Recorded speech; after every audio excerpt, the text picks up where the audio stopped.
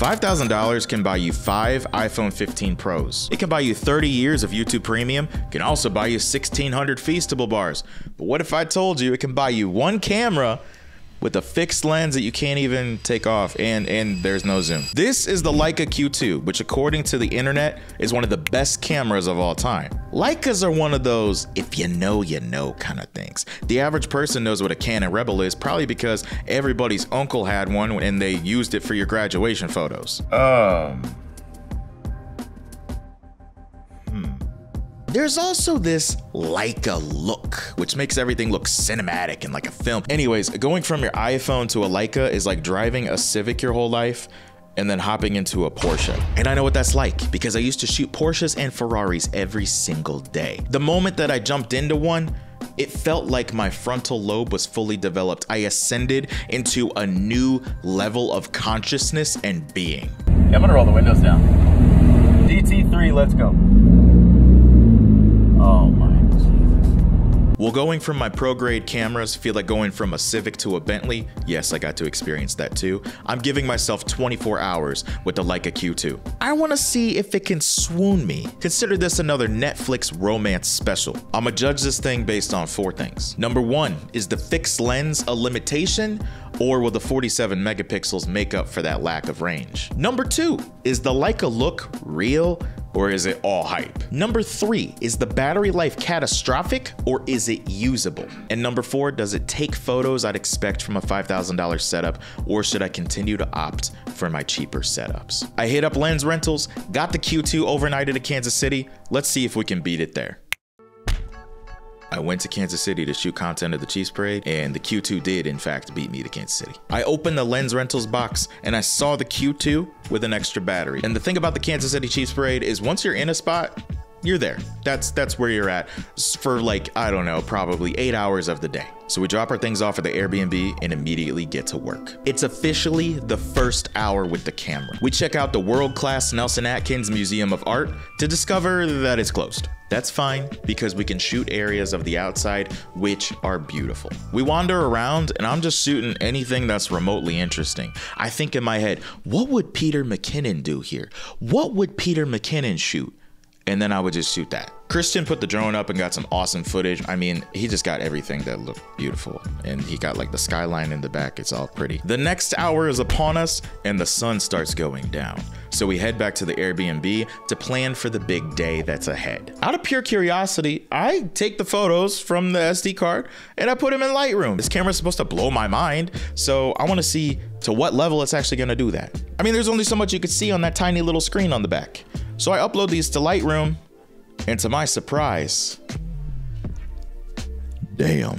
Why does this look like a film? Why is this higher resolution than my eyeballs? I feel like a National Geographic cinematographer, the way that I'm capturing a movie from my point of view. But I'm not supposed to be liking this camera. Am I enjoying this camera? After eating some delicious Kansas City barbecue, we decide that we need to get some nighttime shots, and we don't know how close we can get to everything because security is really crazy and there's a lot of boundaries everywhere. So we go to the World War I Memorial. Nighttime presents us with a huge challenge. If you've ever taken a photo at night, you know that cameras typically fall apart at this time of day. I snap some photos of Christian snaps some photos of me.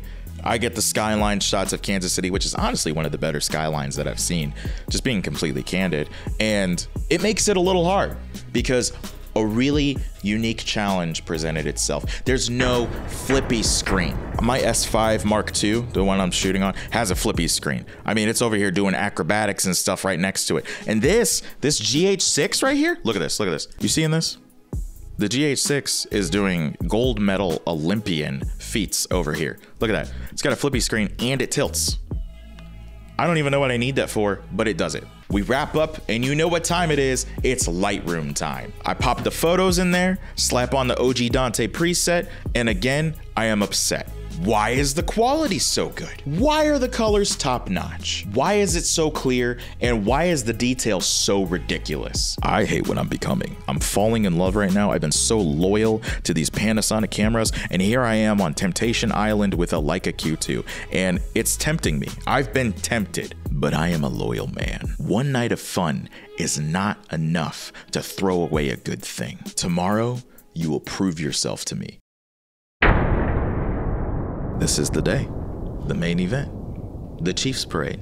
People take this event beyond seriously. Like, people will camp out the night before, and by 6 a.m., before the sun's even come up, you're fighting with people for a good spot. We arrived at 7 a.m., thankfully, because by 8 o'clock, where you are is where you are. I'll show you pictures that I got. You're already there. You're stuck. I snapped a few detail shots before I got settled into my spot. Everything was fire, and then I got settled in. Little did I know, I chose quite possibly the shittiest spot I could have ever chosen. I went into the spot with great intentions because I could see everything down the massive street. I had a straight shot.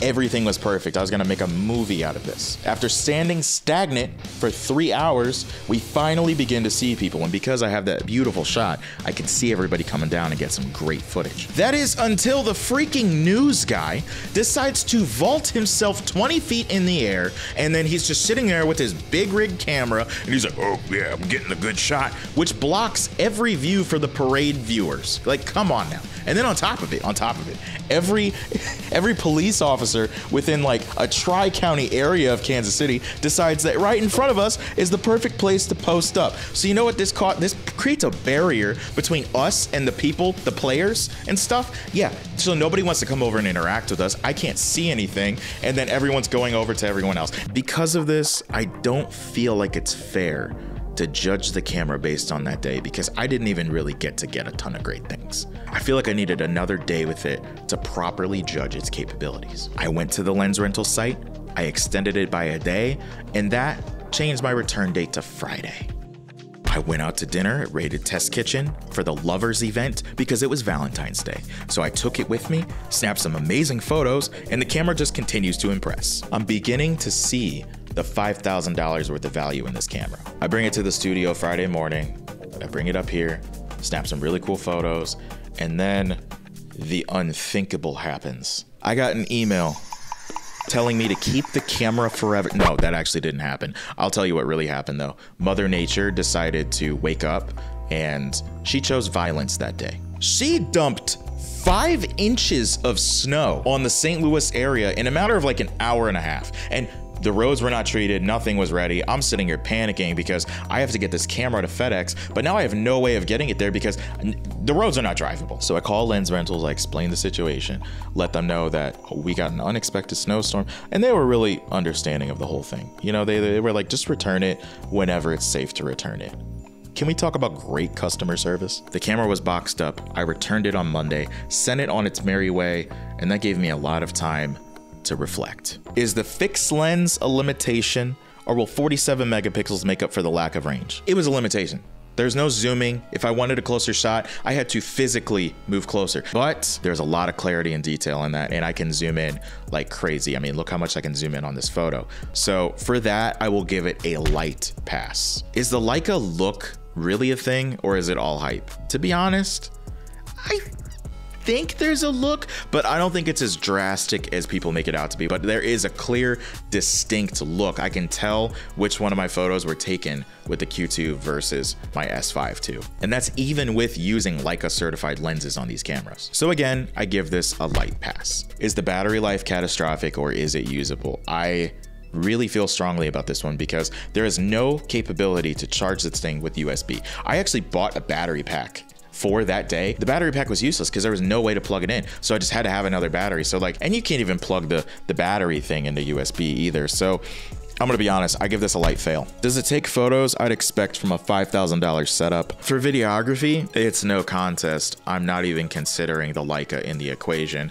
I'm choosing one of these two cameras because the S5 II, you can see the video quality out of it. And this thing is even crazier than this. But when I'm on shoots, I would probably have the Leica around my neck so I can get BTS and also get stills of certain scenes that I'm shooting. I want to diss this camera. I really do. I want to not like this camera and not buy into the hype, but I'm gonna keep it a buck with you. It's great. Lens Rentals, thank you for providing me with the opportunity to shoot with this camera. I know that the person that I spoke with on the phone, she was really excited to see what kind of Chiefs content I got, which I'm sorry, I've disappointed you, I've let you down. There's not like a crazy amount of content out there. Use the link below. We'll both get a kickback from it. And to be honest with you, I highly just recommend renting gear if you're ever needing something that's like super expensive for a shoot. Because think about it, I could have bought this camera for like $5 grand or rented it for the couple $100. So that's it, mic drop. Don't forget to hit subscribe so I can actually get this thing someday and continue to make videos. Yeah, I'll see you in the next one.